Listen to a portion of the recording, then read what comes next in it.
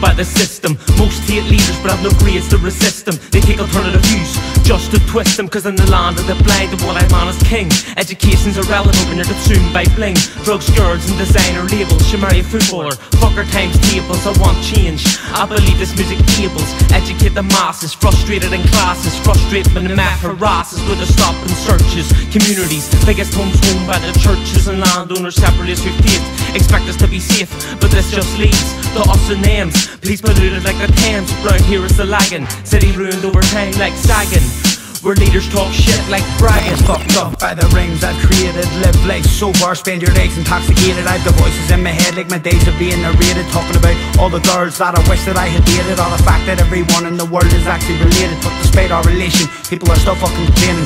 Girls getting pregnant and boys misbehaving. But all these people we should be putting our energy into saving. When an accident occurs, all they think about is claiming. Why is there poverty in the world? It's the elite we should be blaming. Don't tell me to relax, cause people lose sleep, overeat and heat, and it's all down to your tax. If the people are bleeding and you're not feeding, I consider it treason. Cut jobs, wages you freeze them. Bonuses for bankers, just to please them. Meetings with fanukins, just to tease them. Lost youth, too hard to handle. Hide the truth, expenses, scandal. Streets summer burn like a candle.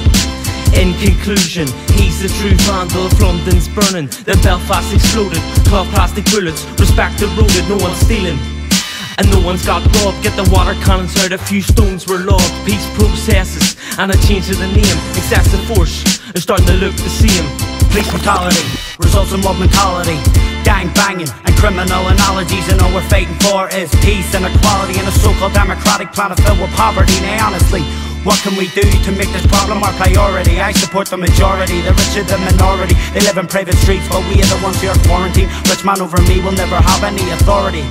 See, we fight for our religion, inherit sectarianism. We put up walls for peace, but they lead to more division between Protestants and Catholics, Huns and Tags. So fuck you, David Cameron, and your bitch Nick Clegg. See, I am the solution, this is no illusion. For my conclusion, a lyrical revolution. Rah!